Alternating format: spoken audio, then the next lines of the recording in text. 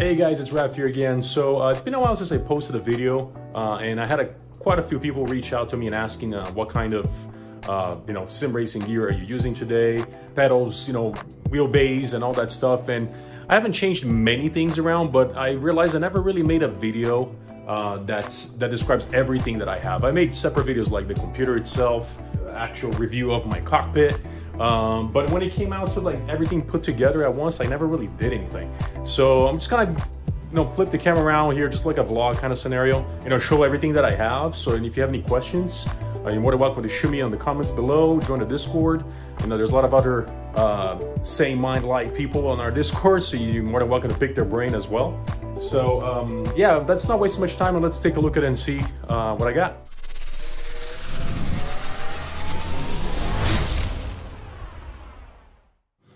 All right, guys, so starting with a wide shot of everything that it consists of here, just to kind of get an idea on what I've been racing on lately. And I'll go to components, so if you have any questions, you guys can always ask, and I'll try to answer as much as I can. Let's just start here on the right side or here on the computer. So this computer actually made a video on that, so let me hit this button. Yep, that's better. So the computer, I have its own video apart. And I'll leave a link above over here so you guys can click on that video and see what that consists of. I haven't really changed anything on that computer. It's been the same for the past, yeah, pretty much over a year, to be honest. Nothing really changes, the same processor, graphics card, storage and all that stuff. So I just added a little IMSA sticker on there, but that's about it. Yeah, I'll leave a link to the description over here above so you guys can take a look at that video if you have any questions on what the specs of the computer is. I'm more interested on this guy right here. So zoom back out. Okay, so let's get started here. Again, Track Racer. This is my cockpit. It's the TR80. This is the first generation of cockpit that Track Racer did on the extruded aluminum series. And I've had this for about 2 years and a few months. And I also did a video review of that whole unboxing and when I put it together and all that stuff. And I'll go ahead and I'll leave also a little link over here on the top, so if you guys want to refer to like my final thoughts on how the rig came out. It's like a couple of parts review. There's an unboxing, sort of building it, and then final review. So I'll leave a video for that, so you guys can see what the cockpit is all about in a sense of review on it. I do have move the camera over here on this side. It's the rally seat for the Track Racer. Just a couple things you want to notice about if you're looking to get a seat. They normally have your racing seat and a cockpit, and also your rally seat for the cockpit. I chose the rally seat because this part right here is more open. So when you're trying to get in and out of your rig on this part, very easy. The racing seat, this wall, I'd say it's pretty up high. So since I'm not really dealing with major G-forces on what's going on here, I'd rather just have an easy exit in and out through that way, not this route because stuff is on the way. Just easier to get in and out of the rig, and I found it's also very comfortable as well. So Track Racer, I also added a lower back pad here because I have lower back issues, so that actually helps me. But they did not come with it. It's like $20 on Amazon, just attached to the back over here. This is the Track Racer TR80. Now, when I first bought this, this rig was actually at this desk sort of scenario. Underneath here, I had that monitor actually as part of this rig. I'll get to it in a second. So once I moved rooms and I moved the rig down here, I said, well, I'm gonna just mount things directly to the rig itself. So I ended up purchasing initially the single monitor display bracket for the Track Racer and that one on top, the quad on top. So you actually get, let's see if I get back over here. Yep, that's better. So you get that whole part, this piece right over here, and moving up to here on the top and up to this part, and you can see a better view. That's better, which is this piece, and that's where I had the Samsung 49 here previously. I'll get to the monitors here in a second. So and it worked out perfect. I actually love it, and it was worked out very, very nicely. Again, over here on the top with that quad display mount, I always want to have that fourth display up here, now fourth, so for like chat and stream stuff and things like that. But eventually, as you can see, I switched over this very recent to a triple screen setup. So I changed that and I moved the 49 over to that editing station. And then I purchased the brackets to attach to the single monitor mount because this is already wide enough for me to reach over here. So, and these are, I just found some monitors at a good price at Amazon. They're Scepter 165 Hz 1440p displays. I'll leave a link in the description if you guys want to take a look. I believe they were about $230 or so. I got them a little bit better price. So that was a good deal. I took it. Obviously have 3 of them. So it's been working great ever since I got them. No complaints. Moving on to the actual sim racing parts of it. So again, I've had these for all. So this is the Podium Fanatec Podium. This is the DD1, you would say, because it's the PS4 edition, which came with this rim, which only comes with this kit. And I remember I got this because I was hoping to connect this to the PS4 also back then to like Gran Turismo and things of that sort. So I decided to just go ahead and get this kit. Plus this wheel is extremely nice, even though I don't like using much because my hands get it dirty. So I have my little glove down there, even though that still gets it kind of dirty. Let's zoom in a little bit here. So that's also the newest rim that I've had, which is the new Fanatec. This is the RCR, I believe that's the name of it, but it's an extremely, probably the best round rim you can get for Fanatec for the price. It's very sturdy, it's leather, you don't have to worry about getting it dirty in a sense. I mean, you easily wipe it off. It's not like the Alcantara you see over here on the left hand side. You can see it gets pretty dirty. But yeah, I mean, absolutely love that rim. Now that I've had it on frame, I just talk about it.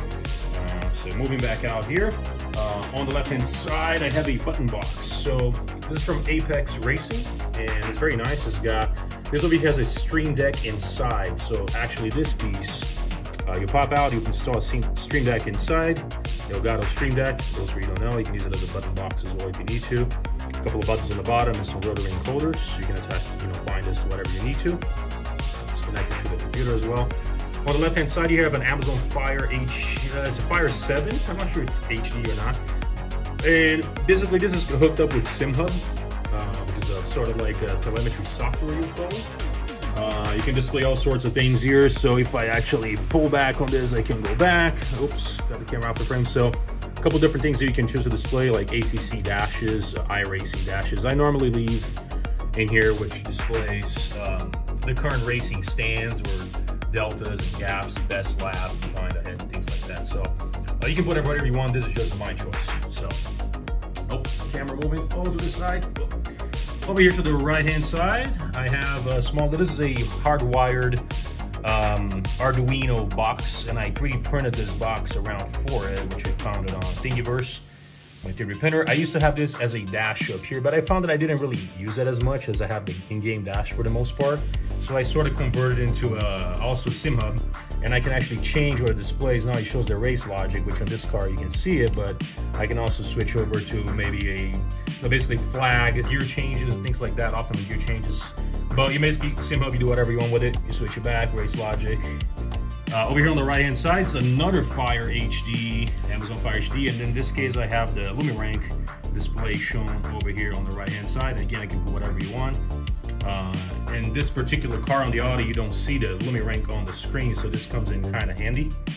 I kind of just like to know what's ahead on the track with the green flag, yellow flag, and things of that sort. So, okay, so moving down below here, we have the Fanatec shifter. So that's the one I was able to reconfigure and attach down over here. Let me get these gloves out of the way for a second. Kind of like the way that the TR80 came, didn't come with a particular sturdy profiles in order to mount this too. So I had a couple extra parts. I ended up making a sort of an L here and run it all the way to that bracket over here on the side. Made my own sort of custom work here. There he goes, down to the side. I was able to get it to work just fine. Don't use the shifter as much nowadays. You're mostly doing paddle shifting in there, but it's really fun when you got a car, maybe it's like your H pattern. Over here on the right hand side, you'll notice we have a very basic handbrake. I just found this on eBay. I rarely use handbrakes, but when you do games like Dirt Rally or anything that requires a your handbrake to be used, they may again just mount it directly next to the shifter right here, so it works out pretty good. Here we have simple mouse. Over here is just a wireless mouse for my system. Over here in the back is a Arctis 7 wireless from SteelSeries. That's what I use for headphones. I absolutely hate wearing headphones, so it's just sitting there, and then when I stream, obviously I have to wear it. Otherwise, I do not even put that on. That's something I normally try to avoid. I do not like having that. I prefer using my sound system here on the bottom, which is a Logitech with a subwoofer system. I forget the model number of these. I'll put it in the description so you guys know, but I believe it's a Z52 of some sort. It has a big subwoofer. Let me move this shit out of the way, which is that guy right over there on the other side, which works out just fine for me. Which brings me to the top piece there. Just really so you guys know, I do have a Butt Kicker Gamer 2. Let's back out of here. There we go. That's the letter. Sorry about the camera vlog sort of scenario. But that goes underneath. There it is. You can sort of see it on the sideways. It's underneath the seat. Use Sim Hub also to calibrate it, and it works pretty good. I like that it gives a nice, you know, you actually get a feel feedback on the entire rig once you're driving. I've actually got really used to that, and I really notice when it's not turned on. Anyways, let's head back over there. So those are Helsingfeld Sports. I recently got them just a few months ago. I used to have the Fanatec Club Sport V3s, and I recently switched over to these, and they're individually mounted. As you can see, there's no plate. You don't need a plate on this plate from Track Racer. And I absolutely love these pedals. I mean, when I went from the initial CSL Elite pedals from Fanatec over to the V3s, it was a huge difference. And then I moved over to these guys. It's absolutely crazy the way it is with the springs and the way they actually work, you know, full load cell pedals and things of that sort. And I absolutely love these pedals. They work extremely well. If you're trying to get better into trail braking and things of that sort, this is an absolute killer set of pedals. I have nothing to say bad about these guys. They're absolutely crazy. Just moving over here to that little red button right over here, you can sort of see. So that's basically my kill switch for the podium base. I did not go with the Fanatec version of it, which is quite expensive. And this one over here has a couple different features that I actually talked about on the video, this small little video review that I posted. That was actually my most recent video. Up here, let's just go up to the top here as far as streaming stuff goes in mic.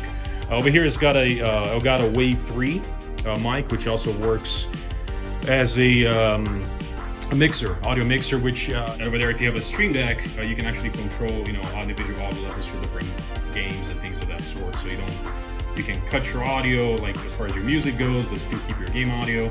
You send a different audio to your stream than what you're actually listening in a game. So you can like listen to music yourself, but then upload the video to YouTube or Twitch that you're streaming to, and don't get a copyright strike for using music. You can still listen to it, but not get that. So it comes really handy, really, really nice. And over here to the right, just I believe that might be the last piece for this. This is a Canon, it's an M50 Mark II.